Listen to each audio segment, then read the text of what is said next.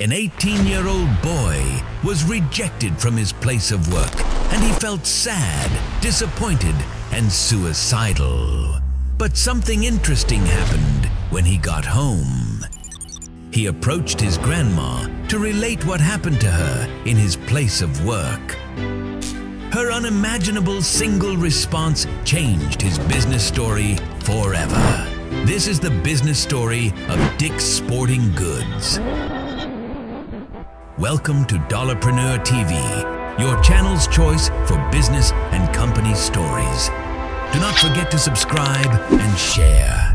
Thank you. Once upon a time, in the small town of Binghamton, New York, in 1948, a remarkable story began.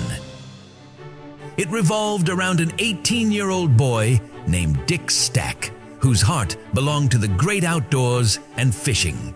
Working at an Army surplus store, Dick was given a unique opportunity by the store owner to envision a fishing tackle business. Excited, he poured his heart and soul into crafting a list of products to make this dream a reality. However, when Dick presented his business proposals to his boss, his enthusiasm was met with dismissal. The store owner called him a dumb kid and left him feeling bad.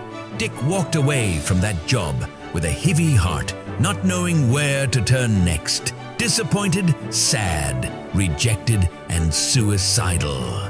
But something unexpected happened to him. He found solace in his grandmother's embrace, the woman who had always believed in him. As Dick shared his disappointment, his grandmother, a symbol of unwavering support and love, asked a simple but powerful question. How much would it cost to build that store yourself? Dick hesitated briefly and replied, it would take $300. Without hesitation, his grandmother, a beacon of hope, reached into her cherished cookie jar, which held her life savings, and handed him the $300, saying, "Do it yourself."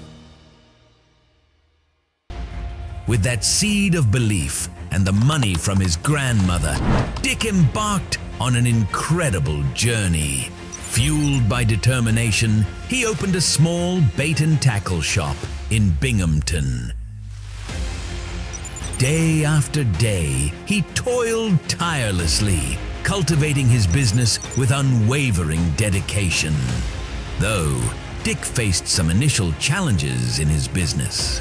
The store's humble beginnings meant he had to wear many hats, from salesperson to cashier to janitor, running everything himself. Money was tight, and he often had to make serious decisions to keep the store afloat. But his love for sports and his grandmother's teachings kept him going. Time marched on, and by the late 1970s, Dick Stack's vision had blossomed into something magnificent. His store had evolved to offer a wide range of sporting goods, becoming a haven for sports and outdoor enthusiasts. It had grown into the Dick's Sporting Goods that we know today.